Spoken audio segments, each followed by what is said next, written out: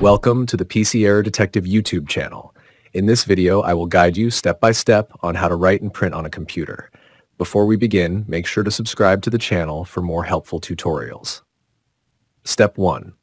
First, open a text editor or word processing program on your computer.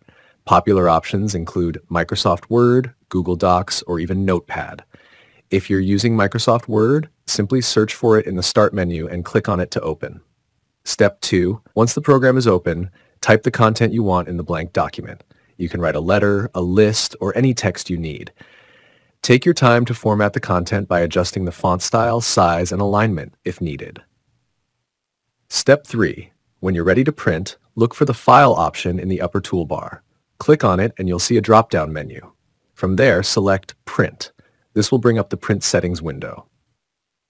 Step 4. In the Print Settings window, you can choose the printer, the number of copies, and other details like the range of pages you want to print. Once everything is set, click the Print button to start printing your document. And that's it. Thanks for watching.